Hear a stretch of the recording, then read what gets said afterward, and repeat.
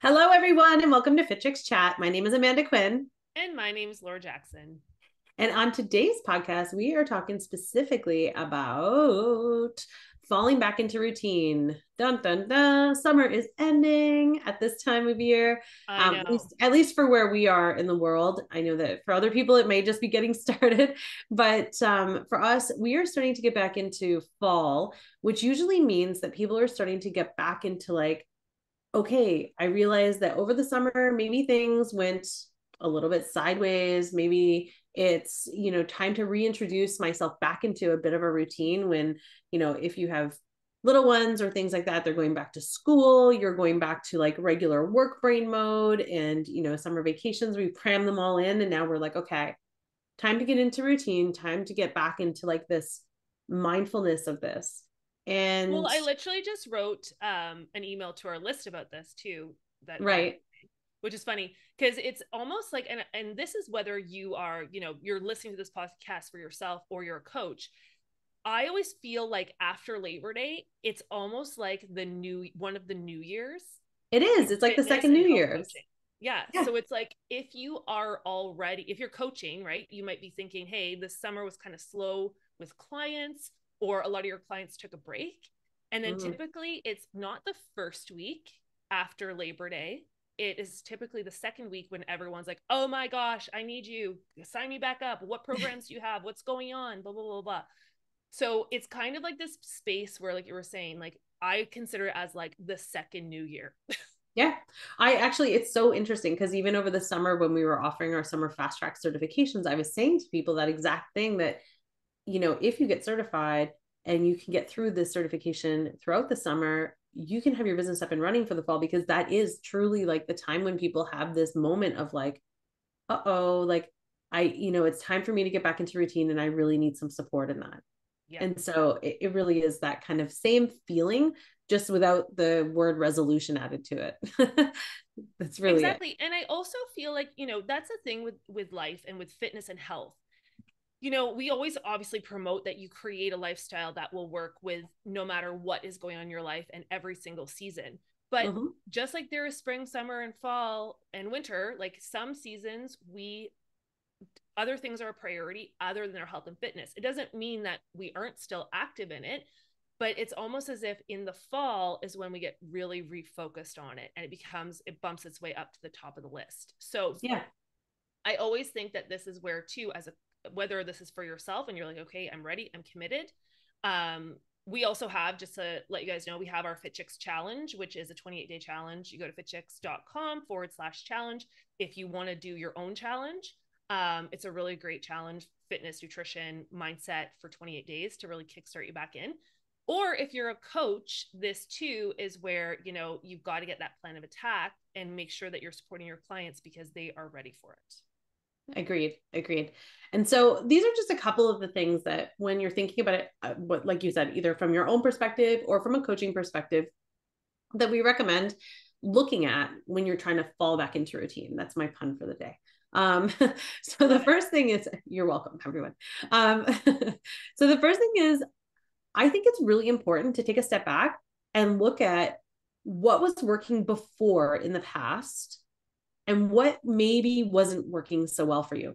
I think that this is actually a really good starting point again if you're like you're doing this kickstart, because so many times we want to just like jump back in and be like, okay, before I was running 10K and I was eating this and I was eating this, I'm just going to do the same thing. But maybe before you jump back into it, take a step back and go analyze, what was I doing?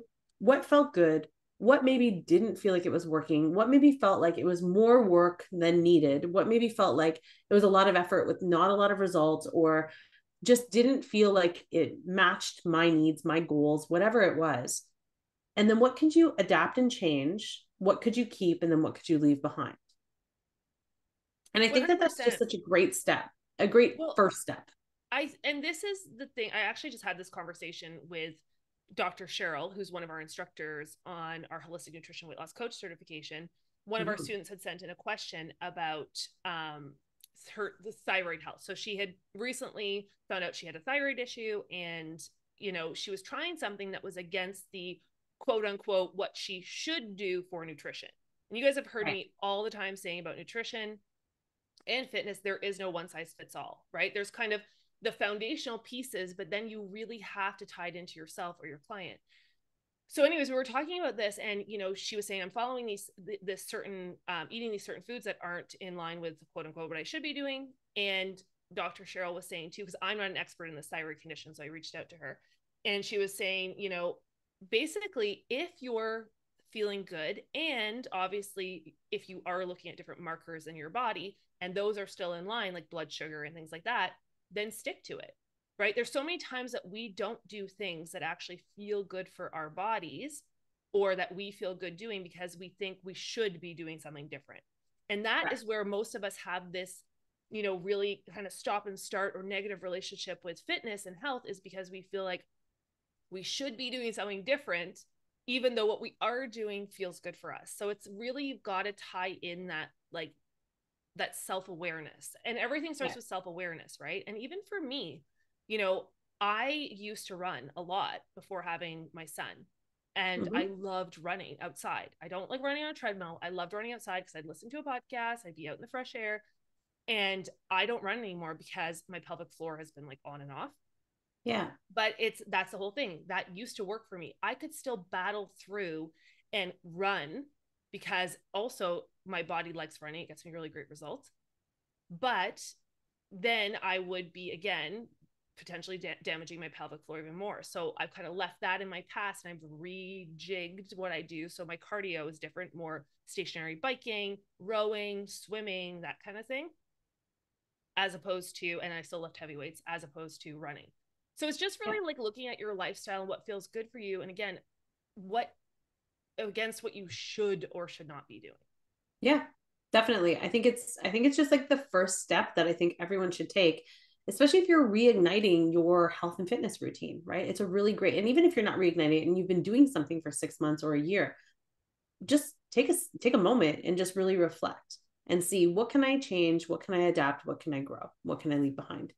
Now, the second thing is that you have, basically, if you want to fall back into routine, I want you to think about your fitness commitment. I want you to make a commitment to yourself to move daily with your workouts and with NEAT, and be more aware of movement throughout the day. So this is not saying like you have to do an hour workout every single day, or you have to do this. Again, look at like what works for you and create a plan, but a movement plan is more what I'm talking about. Less about like the workouts in the gym and everything else, but more of a movement plan of, okay, if I'm looking to fall back into routine and get moving again, how can I make small changes to add more movement to my everyday? Is it, instead of driving to the grocery store when I have to pick up eggs, I'm going to just walk there? Or is it that I'm going to, be more consciously aware of the fact that I'm working all day, and so at my lunch hour, I'm going to go for a 20-minute walk and then, eat my lunch quickly, or whatever it is. But it's just figuring out how you can manage to make movement a priority, not necessarily the workouts, but daily movement. Because I think that that's like the daily movement piece. And we've talked about this on the podcast when we talk about NEAT and things like that. But daily movement is the game changer, because that's the piece where it's not just about the 20 minutes or an hour in the gym, however long your workouts are. It's actually about the things that you're doing outside of the gym that really, really matter. We have to move our bodies. There recently was I haven't watched it, but I watched the trailer for it and I've seen stuff around it. There's a documentary on Netflix that's all around this guy who studied different areas where people live to be 100 and what they're doing differently. And not just living to be 100. This is the thing. There's a very difference between your body being alive and your body thriving till it's 100, right? And one Yes. of the major things is that all of these people prioritize movement every single day. And that is they're walking places, they're swimming, they're dancing, they're doing groceries. We've just become such a sedentary society. Like, it is so normal to sit all day long that I think that the first shift has to be in a mindset shift of, because we talked about this on the podcast before. Like, I am a person who moves every single day. That's who I am. Not even saying I'm a fit person or I'm a fitness person or I'm a workout person. I move my body every day. It is ingrained in who I am because I've done it for so long. It wasn't always like that, right? Correct. But it's getting that mindset shift of I'm a person who moves, and then deciding, Like, this is the biggest piece of advice I can always give to my clients, my students. You've got to make decisions, and you've got to make them in advance. You've got to decide what days you're doing. What are your movement things that you do outside? So for example, every time you go to the grocery store, do you walk there? That's your decision. Decide. When I always go for a walk after dinner. If you have access to a pool, I always swim for 20 minutes, in between whatever it is. Just thinking about making a decision for it, because the worst thing ever for anyone who has not yet created that habit is to leave it up to chance in the moment. Because what will happen is you'll be at the end of the day and you'll be like, wait a second, I sat in a chair all day long and I didn't even realize it. Right. So it's making that decision and starting thinking about, where can you commit daily to more movement? Where can you become a person who, instead of on your lunch break, sits and eats lunch? Maybe you eat your lunch in a shorter frame of time and then you go and move after that. So just make that commitment to yourself and it's not even commitment, make that decision. Yeah. Because everything has to start with a decision, right? That's where change starts with awareness. Then the next piece is a decision. And if we don't make a decision for ourselves, we're going to keep going back to old habits. It's just the way we're built. Definitely. And I think one of the things I just want to add to that too is just create a plan that eases you back into it as well. So if you're someone who, if you've taken the summer, or if you're just starting out on your journey, wherever you're at, but if you feel like, okay, this is like, I'm at like 0.0 and I'm starting to build again, get back into my healthy habits, ease your way back into it. It doesn't have to be like, oh, I move my body for 2 hours every day, or I do 10,000 steps a day, or things like that. It could be, I do 1,000 steps. I walk to the mailbox every day, and I dance for 20 minutes throughout my day, or whatever it is, but just ease your way into it. It doesn't have to be an overwhelming thing, but you have to consider movement every single day. And you have to decide this is going to be a part of your life moving forward. Exactly. And what's fascinating too, and I'm just going to add to this for all my trainers out there. I'm going to give you some total props for what we do, because you really change someone's life when you create a lifestyle of movement, right? When you help them create a lifestyle that it is who they become. And that is the foundations of what we teach at Fit Chicks Academy, is always that your client should want to fire you at the end. That is kind of our motto. It's like, you have empowered them and taught them and created such a sustainable lifestyle for them that they don't need you anymore. That is the goal, that they're going to fire you. So I mean, I know even for, but also what you're giving people is you're giving them a key to their health for the long term. And we have a friend who, I love her to death. And she, for years now, has been talking to me about her weight and her struggle. And she's like, I just don't understand why I cannot commit. Why can I not get into it? And she's been trying to do all these programs on her own, and trying to, use a pedometer, and then trying to follow, a downloadable workout and all these things. She finally has hired a trainer that she sees 3 times a week. Yes, it's a financial investment, but she is finally feeling committed and supported. It's what she needed. So don't beat yourself up if you're trying these things and it's not working for you, right? You're like, I've decided, but I can't get committed. If that's the case, please, please, please go and hire a coach or a trainer. Yeah. Now going back to falling back into routine, I think the third thing that we have to talk about is the nutrition side. Yes. The nutrition side is really just looking at, what you were doing, maybe especially over the summer. Sometimes in the summertime, again, we think of the summer. I think a lot of times we consider the summer almost like the way we consider weekends, which a lot of people consider weekends to be like this free for all, this mentality. And I think, and Laura, you can talk to this, but I think it's going to the idea of, every day should still be a commitment towards your health. And we should still be focused on eating nutritionally dense foods. So just because it's Saturday or because it's July 15th, it shouldn't really necessarily skew how you eat. The only things that should really change, in my opinion, are the foods that you're eating. We should be looking at eating foods that are in season because they're fresher, they're tastier, they're cheaper. We should be looking at recipes that match kind of the seasons, because we do crave different foods during different seasons. So, going into the fall, you're going to look for things that are more comfort foods, warming foods. And in the summer, we're looking at lighter foods, usually cooler foods, things like that. It's just sort of how our body reacts to different seasons. But I definitely think that from the nutrition side, it's really about adapting a new mindset around nutrition and saying, okay, eliminating the idea of it being like, because it's this, I eat this way. And instead just thinking of it as, what is the plan that I can use moving forward that I can then adapt and use for my lifestyle, as opposed to just for short-term fixes. Yeah. And again, I sent out, if you're not on our email list, please go to fitchacademy.com. You can sign up to our email list from there. But I was just sending out about even, it was a little nutrition lesson because it's on this whole topic, right? It's the Right. new year, the September new year. And it was just all about how to build a balanced plate 101. And I think that it's the simplicity of getting refocused again on just what are the simple things that I can do now that, again, I'm probably back at home, like, or maybe you're back at work or whatever the routine is. So I always find, for me, I always want to know the why and I want to know the how. So, building a balanced plate is basically our complete and three rule. It's protein, fiber, and healthy fat. Obviously, focus those three things coming from real whole foods. And Mm-hmm. like Amanda was saying, and if trying to eat in season, because you're going to get it cheaper, it's going to be fresher, it's going to be usually local, more delicious, all of that. So that's kind of just the foundational piece. Like, we don't have to make our nutrition so complicated. Now, of course, if you want to lose weight and you want to start moving into different areas, then there are different tweaks that we have to make.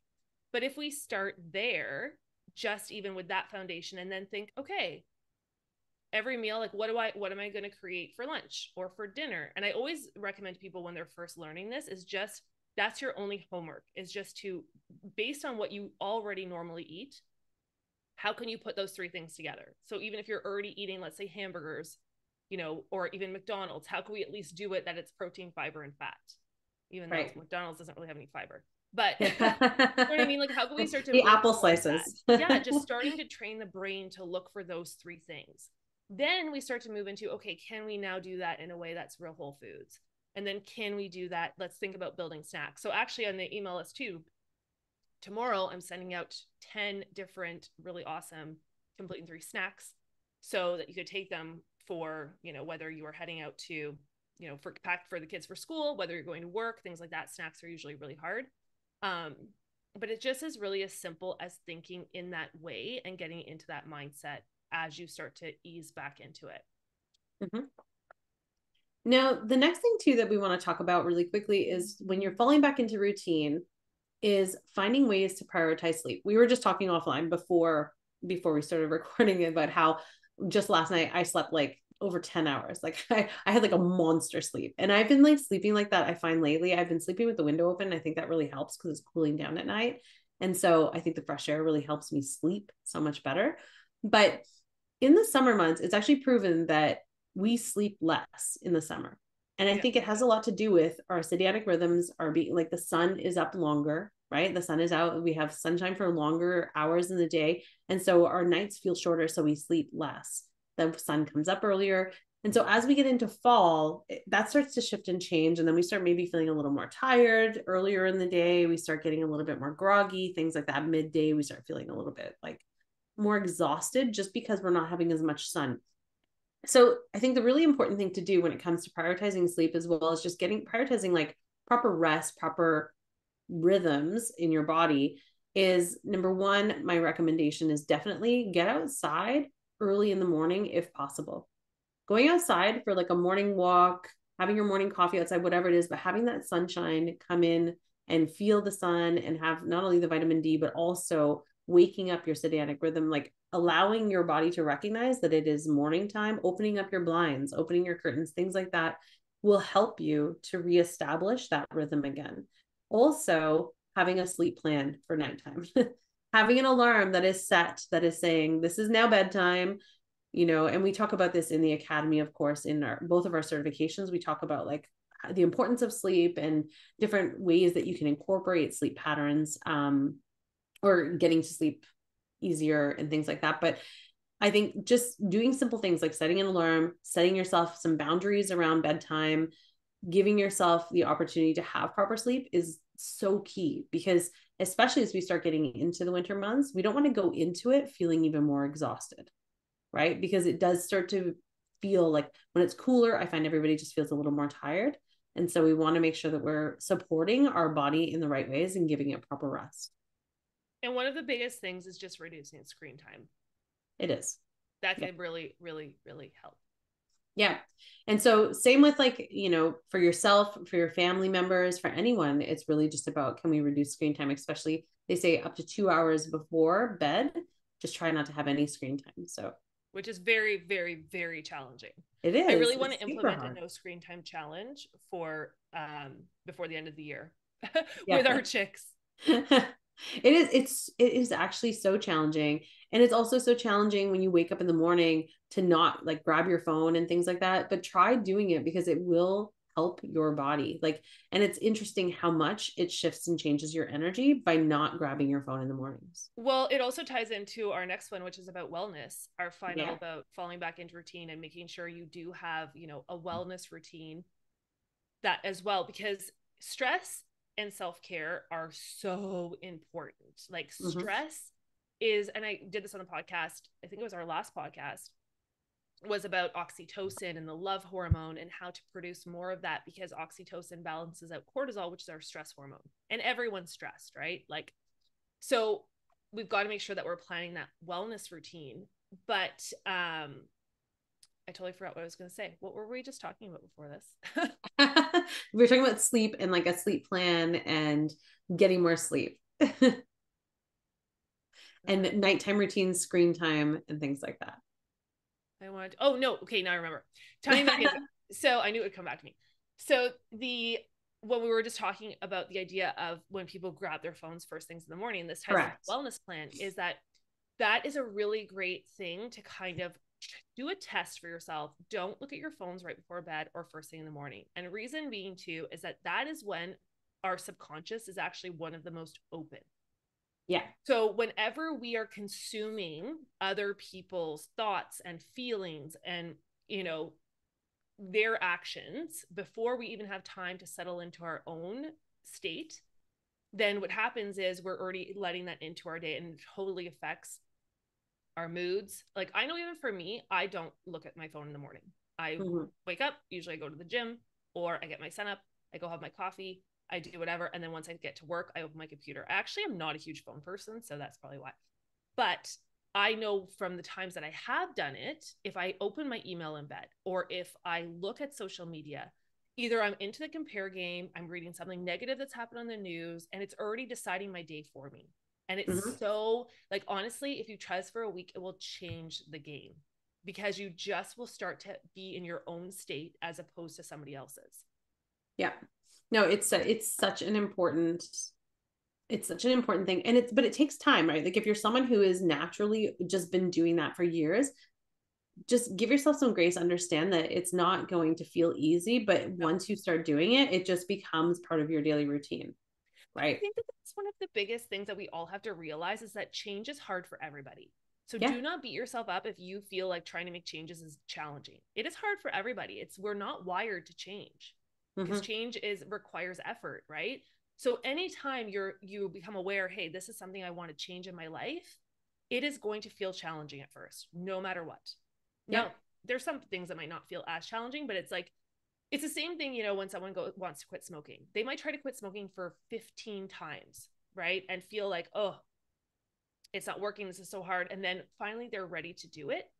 And then it feels easier. It's not that it's the physical part of it's different. It's that change, again, we're rewiring. We have to be ready to make changes, and we have to be willing to go through the discomfort of it. So I just find for me personally, that makes it easier knowing it's hard. Yeah. Well, yeah, because then it's like you are not second guessing, why is it hard? You just No, and I'm know, not thinking okay, something's it's going to wrong be with hard. me. I'm not like, oh, it's hard for everybody. Why is it hard for me and not hard for everybody else? Yeah. Like, knowing it's hard and I'm going to do it anyways. That's the thing, that mindset, that shift in mindset changed everything for me. I'm like, I'm just going to let it be hard. Let it be hard, and I'm still going to do it anyways. Yeah. The last thing I want to mention too, just when it comes to like the wellness side, is like creating a plan that works best for you, but that also doesn't feel like a ton of work. I know that there's a lot of like stuff on social media right now that's like here's your 75-minute morning routine. You got to do this Oh, and this and this and this like and my this. skincare routine. I like I Oh adopted my my skincare gosh. routine. I'm like, it's taking me 3 hours. Like I don't watch screen time because it takes me 3 hours to do my skincare routine. No, but that's what I mean. Like it's just there's so many layers to things, and there's so many like gurus or people out in the world that are saying you need to do all of these things when you wake up in the morning. And it's like this crazy routine of morning, and like before bed you have like a 20-step process and all this. If that works for you, amazing. Like adapt it, but create a plan that works for you. If someone is telling you to journal and journaling doesn't feel right for you, don't do it. Find the thing that works best for you for like getting your emotions, your thoughts, everything out. If someone is telling you, that you need to meditate, but meditation doesn't feel right for you, find a different route I that still will. cannot meditate. I want to meditate so bad. Every time I try to do it, it does not work for me. But that's And the everyone thing. It's like, tells me, but they're like, oh, you just need to try harder. You need to. And I'm like, I have a monkey brain. Like for me, like my brain just is like, oh, think about this, think about this, think about this. So for me, yes, meditation, I probably need to go to a guided meditation. But for me as well, it's like that's why from journaling works for me. I get all my mm-hmm. thoughts on the paper and then I can analyze them looking at them. You know what I mean? And then I could see what's really going on. Like It's meditation, just, I'm like, oh, but that's just it. See, and like meditation works really well for me, and breathing techniques work yep. really well for me. But it's finding the thing that you connect to, that you feel like you can like create a plan for yourself. Don't feel like you have to fit into someone else's mold. Don't feel like you have to do the 20-step process or else your day is ruined, right? Like find the thing that is going to make sense for you. I always say it's like create a plan that doesn't feel like it's another thing on your to-do list. It doesn't feel like it's like this whole other thing. It should, yes, it's going to take time. Yes, it's going to take effort. You have to plan it, but it shouldn't feel like it's like trying to put a square peg in a round hole all the time. Right. Well, In the and I beginning, it might listen, be hard, but it should eventually feel like it's eased. yeah, like there's a difference between doing something that feels hard, but that feels out of alignment, right? Correct. There's a difference between doing something that's hard because you're like, this is a new skill set, this is a new habit I'm building, versus something that feels out of alignment. So like Yes. for me, for example, writing is not my strong suit. I am more verbal. So like for me to write a blog post, I'm like, oh my gosh, it takes so much out of me. It's hard and it feels out of alignment with who I am. I'm Yeah. better at speaking. You know what I mean? So it just is that interesting, like once you start to get to know yourself more. But I was listening to this podcast with Mark Manson, who wrote The Subtle Art of Not Giving an F. And he was talking about this whole idea of like to do with change and stuff, and how the thing is though, we all also have to try a lot of things that don't work to find what works for us, and we will never find the thing that works if we do not try the things that don't work. So that's where, Sure. it's opening up your mindset, even as you're trying all of this, whether it be a wellness routine or fitness or nutrition, is that okay, I am just committed to finding what works, and along that journey I'm going to find a lot of things that don't work for me, right? So for me, even to get to where I am right now, I would never be in this job, this body, this mindset if I did not try every diet under the sun: the cabbage soup diet, the low carb diet, the no carb, the carb power hour diet, the the the, the keto, the stop whatever. the insanity, my favorite diet. Exactly. If I wouldn't have tried all those things that did not work for me and struggled, if I did not have my eating disorder, if I did not have 50 pounds of extra weight in my body I had to figure out to get rid of, if I did not, move into teaching fitness and then realize, hey, this nutrition piece is missing and so many coaches are missing it. You know what I mean? Like fast forward, I would not be where I am today. So many For sure. times we want to skip right to the answer, but we don't really know what works for us personally and what is our values for us personally if we don't try the things that aren't in alignment with us. So Mm-hmm. it's almost like too, if you just embrace this whole, falling back into a routine or starting a new routine or thinking about fitness in a way of just, this is my puzzle I'm trying to put together, and I will find all of the pieces as I go. And if something doesn't work, it doesn't mean you don't work. It just means that thing in that context is not for you. I love that. And that for me just has been really, really powerful, because I know for me what works now. And even when I teach the stuff in the academy too, right? I always teach like this is the foundational pieces, but everyone is still personalized, right? Yeah. And then how do we coach through that side of it? It's no, and you're absolutely right. Like even when I think back of my journey, like when I took a keto. This is the one that always stands out for me the most, because I took a keto thinking that I took a bunch of different martial arts programs, but I took a keto, and I remember my coach actually said to me, or like my sensei, they were like, this is maybe not for you right now, because I was like, because we would have to like throw people and stuff, and like you'd throw them across the room, and then I'd always run over and be like, are you okay? And I'd be like whispering to him. So He's like, sorry. they're fine. And I'm like, I don't know, I feel weird about it. Like it made me so uncomfortable, and that I didn't want to do the actions ever. So he's like, when you're ready to do the actions, then come back, and then we can. Not that he wasn't willing to have me as a part of it, but it was really just finding the thing that fit for me. And then it was more of like capoeira that then I went into, that also I'm not coordinated enough to be able to try to do dance fighting martial arts. It just wasn't my vibe. But it's like it's trying them, right? I tried them to see. I was really curious about them, but I didn't think like, oh, there's something wrong with me. I just was like, it just doesn't work right now for me. And maybe later I will become an Aikido master. Who knows? But right at that time in my life, it just didn't work. And that's okay too. It's okay to like try things now and say, I'm going to revisit that later. Stay So tuned for the next episode where Amanda at shares 45 becomes everyone will be invited to my live matches. I don't even think they have those in Aikido, um, but anyhow, we just, I really just think it's really about finding things that work for you. And I think I just want to end this episode by saying, take small steps, big actions, right? Small steps, lead yourself back into this. Give yourself the opportunity to be able to get back into routine. Don't feel like you have to rush it, and try to find a plan. Think about, can I find a plan that I can easily adapt to, yes, fall back into routine, but also that can then become now my lifestyle, so that next summer, next holidays, next everything, you're not feeling like everything has gone out the window now because this is too hard for me to continue on, and I have to restart over and over again. It's good to reflect and look at it and to see what's working, but you don't want to feel like you're always having this start and stop. So that is our episode for today. Of course, if you are interested in learning more, getting certified as a coach, or even just educating yourself, check out our certifications at fitchicksacademy.com, where you can learn more about our fitness and nutrition expert certification, as well as our holistic nutrition health coaching certification programs. So thanks so much, everyone, for listening to Fit Chicks Chat this week. And we will see you again next week, where we're going to be celebrating our birthday. All right. We'll see you then. Thank you so much. Bye.